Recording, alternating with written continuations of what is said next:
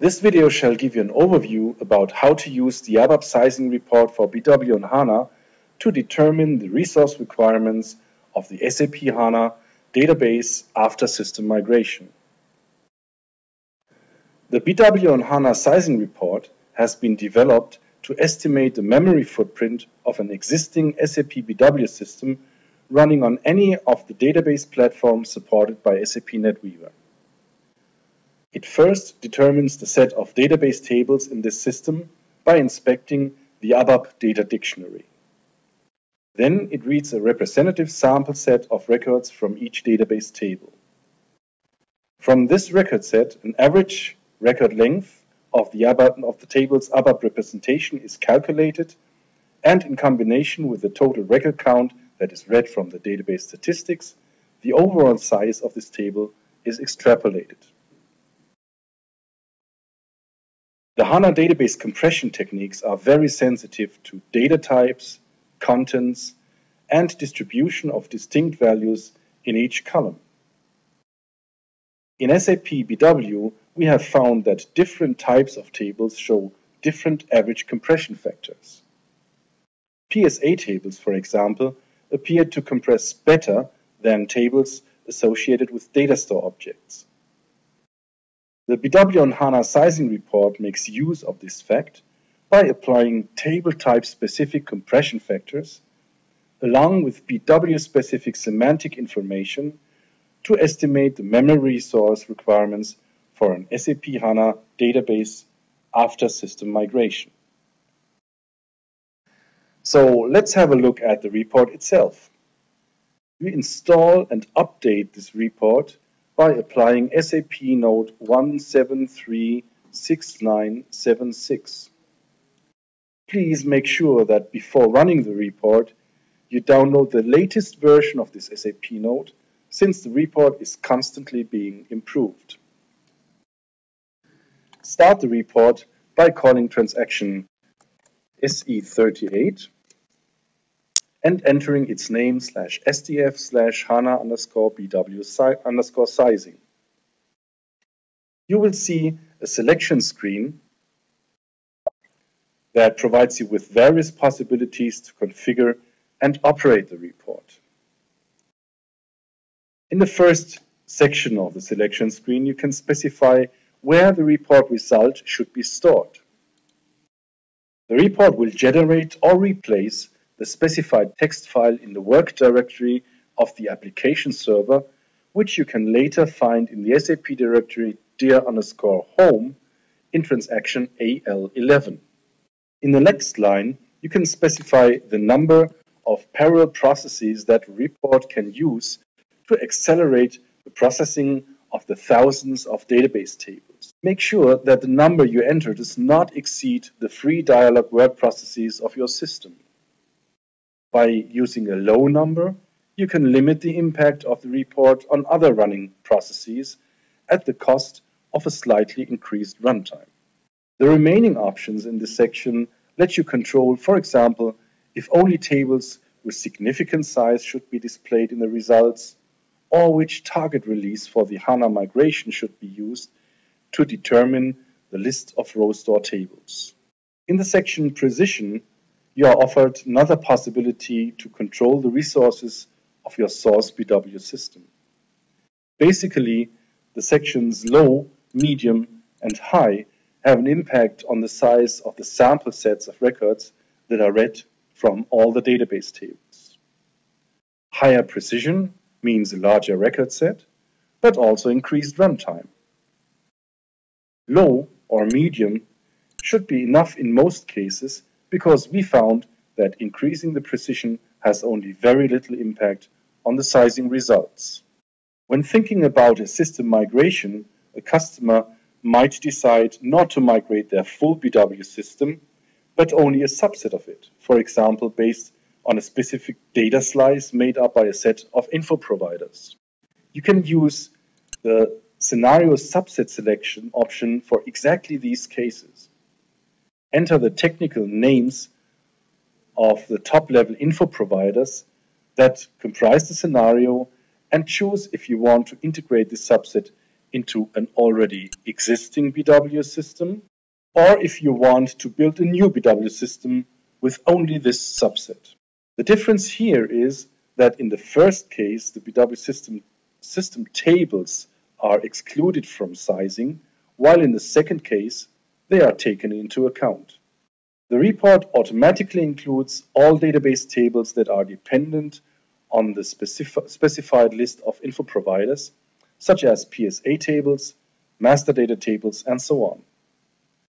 You can also opt for excluding the specified info providers from sizing. While the report can only provide a snapshot of the current system status, sizing considerations should always take future growth of the system into account. In the next section, you can specify the amount of data by which the system is supposed to grow over the next couple of years. In SAP HANA, data are loaded into memory only on demand. Once in memory, the data stay there and will only be displaced if there is a shortage of memory and the data has not been accessed longer than any other data. In SAP BW, there are table types which are preferred candidates for early displacement because they are typically only touched once and then no more. Good examples are PSA tables, which contain inbound data. Once the data have been updated to the next data warehouse layer, they are likely not accessed anymore. These data are called non-active and will be considered for sizing only to a certain amount. Beside PSA tables, we have such non-active data also in changelog tables of data store objects and possibly in write-optimized data store objects. PSA and changelog tables are considered non-active by default.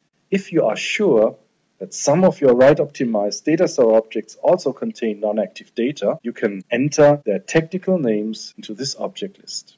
With the dynamic tiering concept, it is possible to outsource database tables to a disk-based storage environment which is attached to HANA as a separate SAP IQ database node. Apparently, tables living in the dynamic tier do not require any SAP HANA resources and hence do not contribute to the overall sizing result. Enter the technical names of those tables that are supposed to be moved to the dynamic tier in this list. Depending on the overall memory requirements of a system, the sizing report will derive a proposal for a suitable HANA server landscape, which consists of one or more server nodes. In the memory configuration section, you can specify which server configurations are to be considered, depending on the amount of memory in each single server, and of course, on the availability of such configurations at your hardware vendor. So far, we have learned about the configuration options that the ABAP sizing report for BW on HANA offers. Let us now look at the detailed results of this report. We call transaction AL11, go to Dear Home, and find the text file that we have specified in the selection screen before. The report starts with a summary of the data that it has found in the source database. The overall data size of the tables, that is the size of the data without indexes, is listed along with the shares for different table types. In our example, the data of the source database have a size of approximately 3,900 gigabytes. Note that the footprint of the source database will actually be different because indexes, temporary space, and pre-allocated segments have not been taken into account. Beside that, the source database might come with some database-specific compression techniques, which are also not taken into account by these figures. The next section summarizes the total memory requirements for an equivalent BW on HANA system. The report calculates results for two different configurations, one with a minimum amount of memory and one with a recommended memory configuration. Along with the amount of memory, the report shows the disk space requirements for data and log files and the number of required server nodes to build a scale-out landscape. Drilling one level of detail down, data shares for the row store, column store, and service components are displayed both for the master node and for the slave nodes. While the first column shows the size of the HANA data, the second column also includes space for temporary HANA objects, which emerge as intermediate query results or during delta merges of column store tables. The third column displays the space that is required after considering the impact of non-active data. The following two sections show year-by-year sizing estimations after applying a given growth rate and some system-specific information like the date and the time of the execution of the report, its overall runtime, the source database, platform, and some release information. The remaining part of the report output shows sizing details on a per table basis, sorted by the estimated HANA size descending. Starting with the row and column store of the master node, here you can find valuable hints for missing housekeeping information. SAP BW contains system and log tables which continuously grow. These tables can and should be kept small by appropriate cleanup measures. There are numerous SAP notes available which describe such housekeeping measures. Finally, column store tables on the slaves are displayed in detail. The report distinguishes PSA tables and change logs despite their identical naming patterns, adding a capital P or a capital C to their names. You can also see here that these tables have been considered as non-active, indicated by the lowercase w in the second to last column. The amount of memory that has been saved for non-active tables is the difference in the two numeric columns in the middle. Please note that this sizing report also runs on a BW system that has already been migrated to the SAP HANA platform. In contrast to traditional database platforms, the report displays the true HANA table sizes instead of calculated figures. So the report can easily be used to verify the HANA sizing right after migration. For a more detailed description of the ABAP sizing report, please refer to SAP Note 1736976. Attached to this note, you can find a comprehensive documentation of the report along with a list of FAQs and their answers.